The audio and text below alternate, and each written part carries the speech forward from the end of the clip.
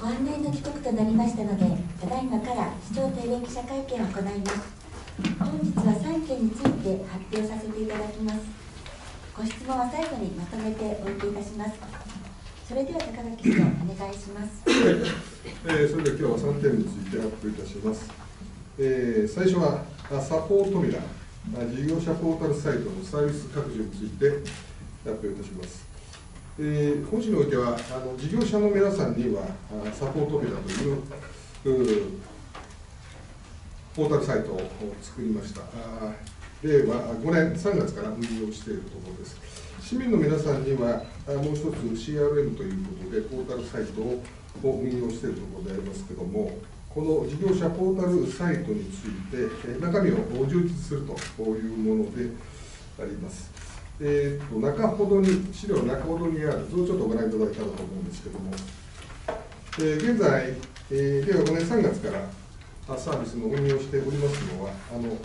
左側の丸1の事業活動に役立つ情報提供というこ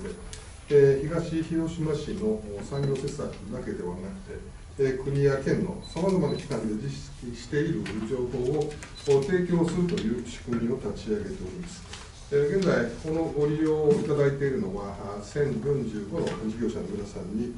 ご利用いただいているところでありますけれども、今回、その横、茶色の線で囲んでおりますけれども、2つのサービスを提供することにいたします。1つは、丸2に書いてますように、事業者同士がつながる、ビジネスマッチングの機会と事業者同士がインターネットにつながるサービスを提供するものです。でもう一つは、丸3と書いてますけれども、行政手続きのオンライン化、オンラインであらゆる市への行政手続きができる環境の提供ということで、今回は3つのサービスについてオンラインで申請できるという仕組みにしたところです。具体的な中身については、2の新たに提供するサービスの内容のところをご覧いただいたらと思いますけれども、まず、事業者同士がつながるビジネスマッチングの掲示板であります。これはその次のページに、スライドにも、前のスライドにも掲げておりますけれども、まず、募集したい事業者が募集の内容について掲示板に搭載するということであります。この掲示板に搭載する中身については、カテゴリー分けをして、コラボ情報でありますとか、情報交換、あるいは協力依頼というような3つのカテゴリーに分けて、掲示をする。そして、それに関心がある方については、週に一度メールで、通知をする、プッシュ情報になるということであります。で、応募者はそれに応募すれば、募集したい事業者に、その連絡先等の通知がなされるということで、それから直接のやり取りが始まっていくというものであります。これがビジネスマッチング掲示板であります。で、もう一つの行政手続きのオンライン、前のページに書いていただきまして、3つあると申し上げましたが、1つは人材育成等支援事業補助金の申請、それからもう1つは物品役務等競争入札参加資格申請、それから最後の3つ目になりますけれども、道路専用申請等、これは道路申請だけではなくて、その横の2番目のところに具体例を入れておりますけれども、河川専用、道路工事専用等々、計7つの申請ができるというものであります。で具体的にどういうふうにしていくかというのが、次のページの、両括弧2の行政手続きのオンライン化のところをご覧いただいたらと思います。前のスライドも参考にしてください。行政手続きのオンラインについては、まず事業者の方が交付申請をするわけです。これちなみに人材育成と事業の補助金の申請、補助金要項というのは別途、この当初、作り上げている事業活動に役立つ情報提供の中で、状況提供が、されているわけでありますけど、それに対して、その補助金に対して申請しようとする方が交付申請をすると、それを市の担当の方で審査をし、採択基準に合致するものであれば、交付決定をするわけです。その通知を、これは郵送でやらせていただきます。で、実施し、その実績報告を上げていただいて、それを市の方で審査し、今度はそれで補助金の額を確定させてですね、それを事業者の方に通知をする。そして請求書が送られてきて、それを確認して支払いを行うということであります。決定通知のところが少し郵送ということになってますけども、これは婚姻の必要性とか、そういうこともあって、郵送でありますけれども、今後、こういうものも、オンラインでできるように検討していくことになろうかと思います。3番目の開始予定日でありますが、ビジネスマッチング掲示板については6月20日から、物品等競争入札参加資格申請については8月1日から、道路専用等の申請については9月の2日から、人材育成等支援事業補助金申請については6月の下旬ということにしております。で、4番目に今後の展開について書いておりますけれど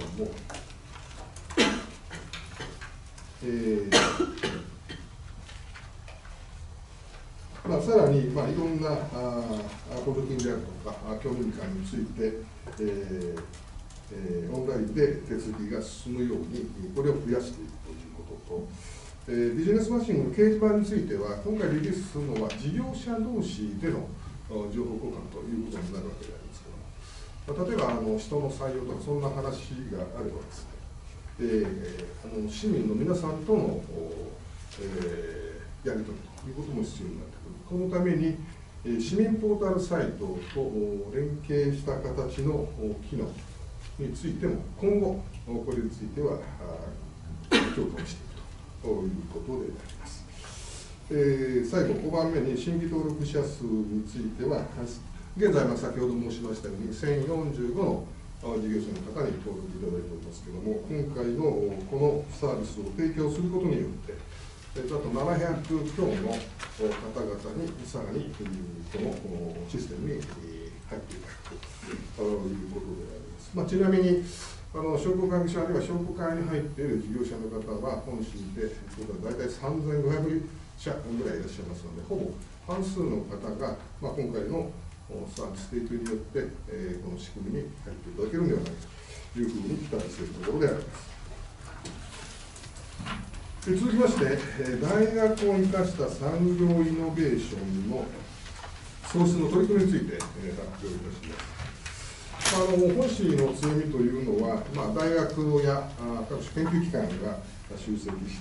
ていること、あるいは大学生も2万人弱の大学生がいる、人口の約1割ぐらいの1割ぐらいが学生であるという特徴があります。それから企業の集積も随分進んできたということがあり、ある意味、市内企業とこの大学、あるいは研究機関が持つ、ビジネスのタイプでしょうかね、シーズというんでしょうか、そういうものをいかに地元企業に情報提供しながら、それを企業が自らの一つの事業として立ち上げていくということができないかという取り組みをここ何年か続けてやっています。でそのプラットフォームになるのが未来のプラスという岡町に開設しておりますけれども、そこで対応してきたところであります。そういうふうな目標をしながらも、なかなか具体的なこのビジネスマッチングというのがあんまりうまくいってなかったのが、実態ではあるんですけども、昨年からエンジンというような取り組みをして、これは社会課題をビジネス手法で解決するという手法であるんですけども、多くの方を巻き込みながら企業創業に向けた熱量を上げていくという取り組みは随分功を奏したんではないかというふうに思っています。そして今年からマッチングにあたって、そのスキルを持つ人を常駐して、対応していくということをスタートしたところであります。その中で今回、新たな取り組みとして2つのイベントを立ち上げるというものであります。一つは大学発のベンチャー企業と市内事業者のネットワークを構築し、その事業化に向けてそれ促進を図っていこうというのが一つ。それから学生による学生のための創業企業支援に向けた事業をというイベント、これが一つ。このイベントをやることによって、大学の地や人を生かした新たなイノベーションの創出、学生の創出、そして学生の市内定着や新たな産業の創出を目指すというのが目論見であります。具体的に申しますと、2番目のところに書いていますが、一つは、大学発ベンチャー企業と市内事業者のネットワーク構築イベントというものであります。イベント名は、両角1に書いてますように、ベンチャーと描く未来、東広島からの挑戦ということで、2番目の目的、市内事業者が最先端の技術を知って、新たな取り組みへの興味、関心やチャレンジ精神を喚起するとともに、登壇者だけじゃなくて、そのイベントに参加する事業者の皆さん方とのネットワークも構築していこうという目論見であります。で、どんなやり方をするかということでありますけれども、毎回、テーマ設定をし、それをファシリテーターがその登壇者と、それからそのイベントに参加している皆さんとうまくつないでいくという役割を果たしていただこうということであります。ビジネス展を兼ね備えた大学発のベンチャー企業と市内事業者がそれぞれ未来ビジョンを語って参加した事業者からもさまざまな意見や質疑が飛び交うような、そういうのを設けることによって企業間連携より新商品、新サービスの創出を目指そうというものであります。ちょっと下に図を書いてますが、大学から出るシーズンに基づいて、大学からのベンチャーというものが立ち上がる。社会実装に向けていろいろハードルがあるわけなんですけれども、このハードルを乗り越えるために多様な競争を図っている。それは、例えば市内事業者などがどういう課題があるのかというものを提供する中で、それをベンチャーの皆さんと一緒に解決策を見出していくということの中で、社会課題の解決を図っていくということです。下に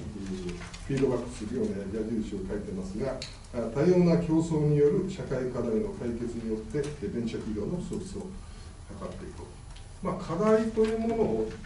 我が市はできるだけ提供していくという取り組みを、イノベーションを起こすためにはそういう場であるというようなことをさまざまな分野でやってるんですけども、こ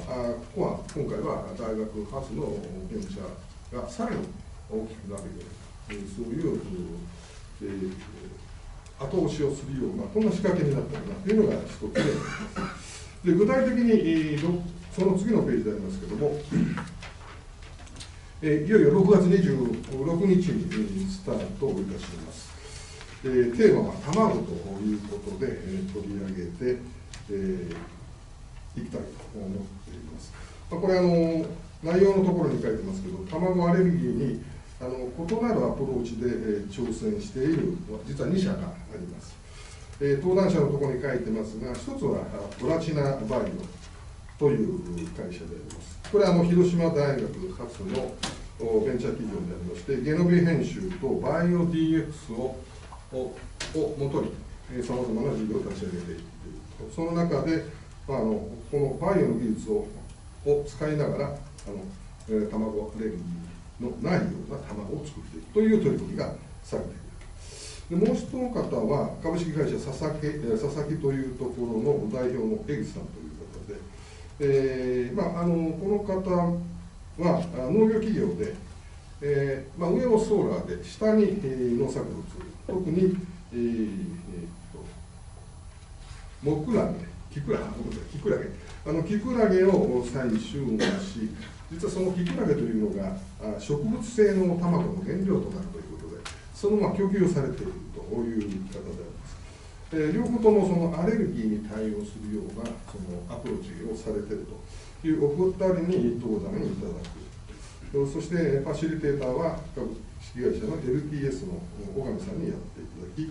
でその場に参加していただく皆さんは食品関係とか、食品店と想定しているところです。これが第1回目のキックオフとしてこれを始めると。引き続きいろんな分野をテーマ設定して、同じような形で関係者を巻き込んで、企業創業に向けた動きにしていけばというふうに思っているところです。それから3に、学生による学生向けの創業塾、起業を学ぶ場というものを今回作る。イベント名は学生チャレンジ会議というものであります。今、広島大学、近畿大学高等にも企業部というのを、学内に作られて、学生の起業に向けたそのような部活動というんでしょうかね、そういうこともされている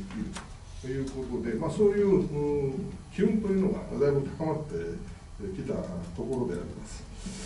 で、そういう中で目的のところに書いてますが、すでに起業をしているような学生に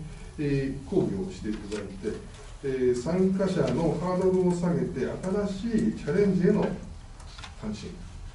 起業したいというふうに思いながらなかなか背中を押して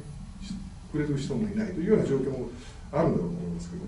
も、学生が講義することで、身近な人が起業したということを知ることによって、学生の起業やイノベーションに関心を持っていただく、そういう人のコミュニティというものを作っていこうというものであります。両学校3の事業概要のところに書いてますけれども、まず講師になるのは在学中に起業した学生、今回は広島大学の企業部の方でありますが、講師となって、広島市内の大学院生や大学生などを対象に起業というキャリアの選択肢をより身近に感じるようなワークショップになればなというふうに思っています。開催内容になりますけれども、日時は7月の13と7月の20日、場所は未来です。内容は学生起業家によるプレゼン、アイデアソースのワークショップなどをやっていくということであります。一つはそれぞれの大学でこういう動きがあるわけでありますけれども、この大学間それぞれの大学を一つそのマッチングしながら起業に向けた学生コミュニティというものができたらなというのが、この目的であります。最後です。最後は有機フッ素化合物の汚染に対する対応等について、ご報告をします。すでに発表された事項もありますが、3点ほど今日は発表をさせていただこうと思います。まず一つは2のところに書いてます河川モニタリングの結果でありますが、これは4月26日に採集をして、5月の中ですかね、すでに情報提供させていただいていますが、川上弾薬庫を挟み、瀬野川の最上流域の上下ですね、ここの5点について汚染度が高かったということで、これを2ヶ月に1回モニタリング調査をするということにいたしました。でその結果が両学校2の調査結果のところに書いております。太字で囲んでます PFAS の合計値で地点2から5点ほど、地点15、17、C、K とありますが、3300、3100、3800などと高いレベルの数値が出ております。その前回との比較というふうな表は、その上の方に赤い囲みのところがありますけれども、今回の結果が赤い囲みのところで、2月に測ったものがその左ドラムにありますけれども、例えば地点2では2700であったものが4月では3300、地点15は1500のものが3100、地点17は3600が3800などと、あんまり変わらない、引き続き高い汚染の状況にあるというのがこれで言えると思います。引き続きモニタリングをやっていく予定であります。でこれは河川氷水と流水の調査であります。で井戸についてどうするのかというふうなことがありますが、今、井戸を、水道接続に井戸を利用されていた方においては、水道の接続ということをやってまして、それが完了した暁には、井戸調査にも入れると思います。井戸はポンプで上げているところもありますから、それが残っているところを対象とした調査になろうと思いますけれども、井戸ということになれば地下水ということになりますので、地下水の移動は氷水に比べると緩やかであるということがありますので、大体4ヶ月に1回ぐらいになるでしょうか、そういうピッチで今後調査をしていきたいというのが一つです。それからその次のページ、これは今回初めて情報提供させていただくことになりますが、東広島市有機フッ素化合物健康影響評価検討委員会、これを設置いたしまして、すでに5月31日に設置いたしまして、第1回の会合を両国3とこ入りますけど、6月26日、今月末にですね、開催させていただこうと思っています。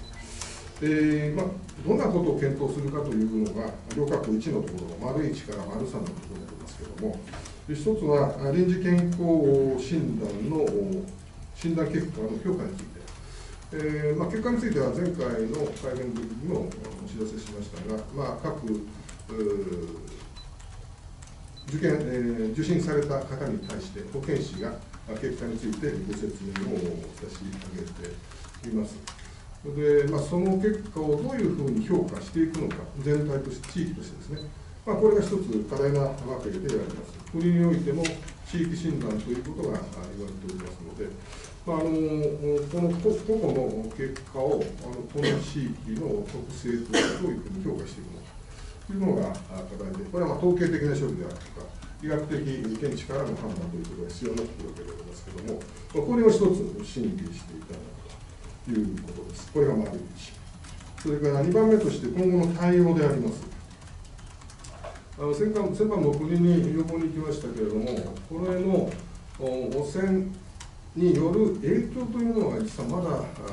が国において、明確に確立されたものがないと。しかし、国においてもこれについて今後検討されていく必要があるという認識でありましたので、そういうものと一緒になってこれからやっていく必要があると思うんですけど、そうは言いながら、地域の方は安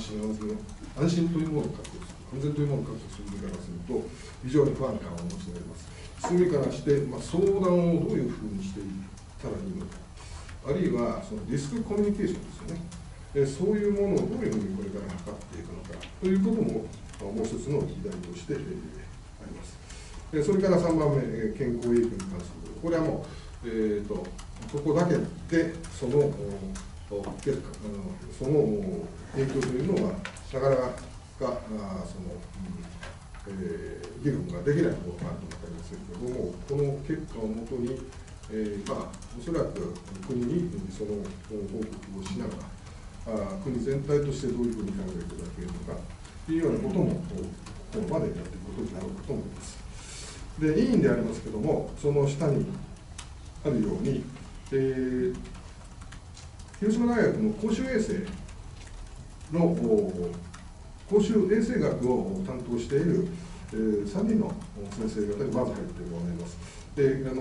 お一人は久保先生、一番上に書いてますけども、公衆衛生学の教授でいらっしゃる久保先生です。久保先生は結構国際的に現在も活躍されておりまして、海外の紛争地域等にも行かれておられますので、大変お忙しい方なんでありますけれども、この先生に入って中心的に運用いただこうと思っています。それから医師会から小林先生、それから県の健康福祉局から健康危機管理課長さん、それから県の保健所ですね、この地域を首長する保健所、西都東保健所の所長さん、そして、私の健康福祉部長によって構成をするということであります。で第1回については、今、結果について先生の方に資料提供させていただいて、その臨時健康診断結果の評価について、第1回目はご意見をいただこうというふうにしております。ちなみに、この会については、個人情報が多分にあるということもありますので、皆さん方には頭振り、そして最後にブリーフィングというような形になるかと思いますけれども、ご理解を賜ればということになります。で4番目が先般、国に対する要望を防衛省と環境省にしてまいりました。要望については、すでに2月の19日の時点で、県と一緒にですね、ここに書いてますように、川上弾薬庫、周辺の事業者も一応調べた結果、それ、汚染源になるものはないということで、残ったのは弾薬庫だけだったものですから、ここについて情報を提供してほしい。有機フッ素化合物の原因となる泡消火剤、などの使用、あるいは保管履歴で、もしそれを処分としたら、処分の状況等々についてですね、お願いをしてきたところでありますが、今回、直接、防衛省については防衛副大臣、それから環境省については国政政務官の方に、知事、あるいは副知事とともに行ってお願いをしてまいりました。それで要望の中身はですね、要望書が今日はついてるんです要望書なんかをご覧いただいたと思うんですけど、4点あったんですね。一つは今日のプレスの資料の両確認ということですけれども、米軍川上弾薬庫周辺住民の安心安全のための取り組みを推進してください。その他の住民の安心安全のための取り組みも推進してください。PFOS 等への対策実施に関わる具体的な方法、これについても策定してください。PFOS に関わる自治体の各種取り組みに対する財政支援もお願いします。大きくこの4点についてお願いいたしました。防衛省の方はですね、この事案については重く受け止めているということで、機会を捉えて、現在、米軍に働きかけているというような言葉がありました。それから環境大臣の方、環境省の方は、金貞政務官だったんですけど、ホットなテーマである、ということは重大に受け止めているというふうに私は理解したんですけど、ホットなテーマであるというようなお話があり、環境省としてはまだ手探り状況であるということでありました。で、やっぱりこれは一緒になってやっていきたいというお話をいただきましたので、引き続き、連携をしながらですね、対応していく必要があるかというふうに思ってたところであります。私からの発表は以上であります。